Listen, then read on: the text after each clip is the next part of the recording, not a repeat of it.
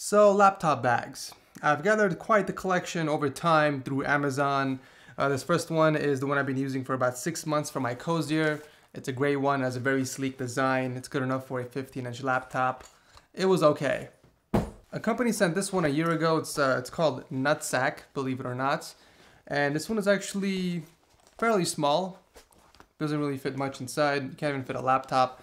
But it's a nice bag. It's well made. Not a fan of it. And this one is the more recent one that I picked up from Amazon. It's the Cool Bell one. It's fairly big. It fits up to a 17-inch laptop, I think. It's got a bunch of pockets. Sleek design. Again, gray. I love the color gray. But I just wasn't feeling it.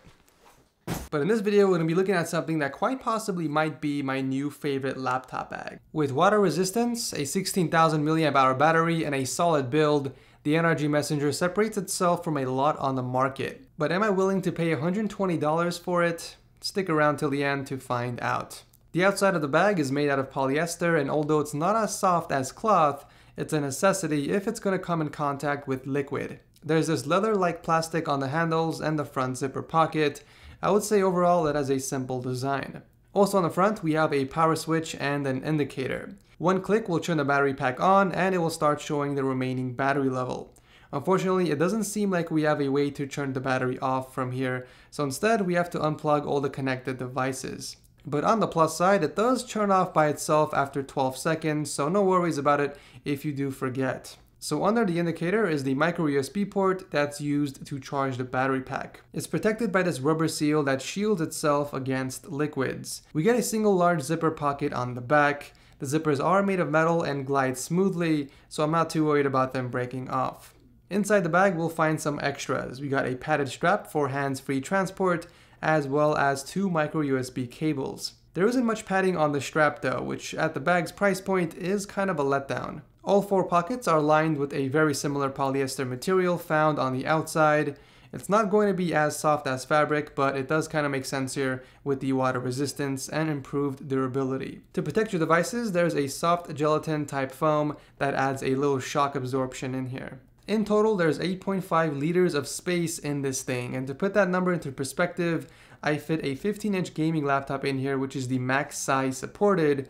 We also got a smaller Chromebook, a tablet, mouse, my wallet, and a lot of extras in here with still room to share. The smaller pockets definitely help with organizing things like batteries and SIM ejection tools.